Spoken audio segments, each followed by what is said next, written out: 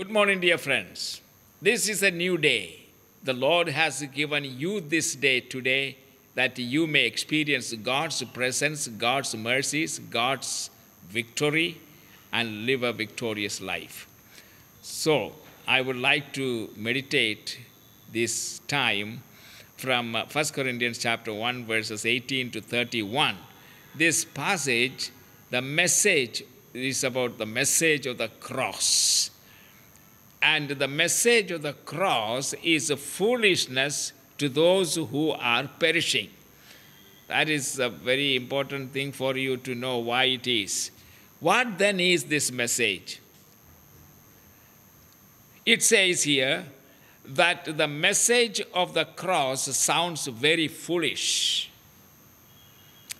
Examine the four gospel preaching, therefore, for us ourselves to examine what the message of the gospel is. In the book of Acts, there are four gospel preaching, which you will find in the book of Acts chapter 2, verses 14 to 39, and then chapter 3, verses 12 to 26, and then chapter 4, verse 8 to 12, and then chapter 10, verses 36 to 43. In these verses, in these passages, you will find the gospel message preached by the apostles. Now, this gospel message, if you examine, contains always these five truths. Number one, that there is a claim that the promised time of God has come for the Savior to come into the world.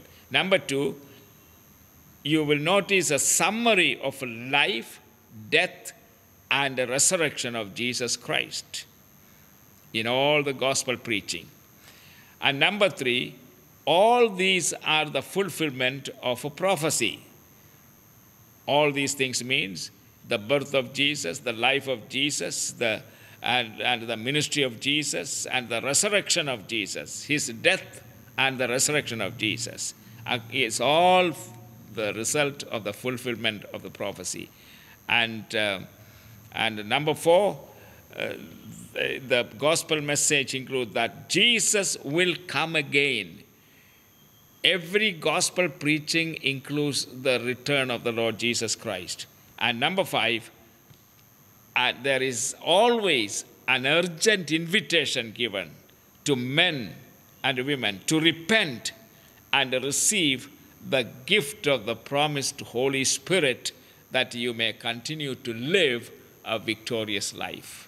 So these are the contents of the gospel. No gospel preaching can be the gospel preaching if these 5 points are not included in the preaching. And that is the truth. And you must know that.